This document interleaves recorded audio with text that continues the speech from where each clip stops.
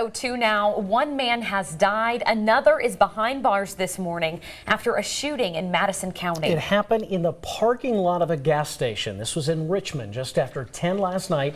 Tiffany Jackson is there with this LEX 18 news update. Blue lights filled the corner of Berea Road and Duncannon Lane in Madison County late last night.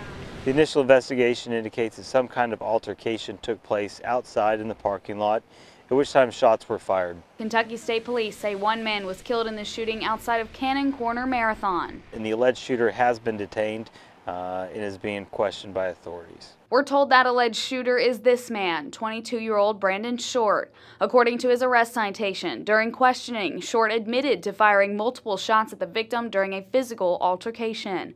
Troopers spoke with multiple witnesses who also reported that Short was allegedly the man behind the trigger.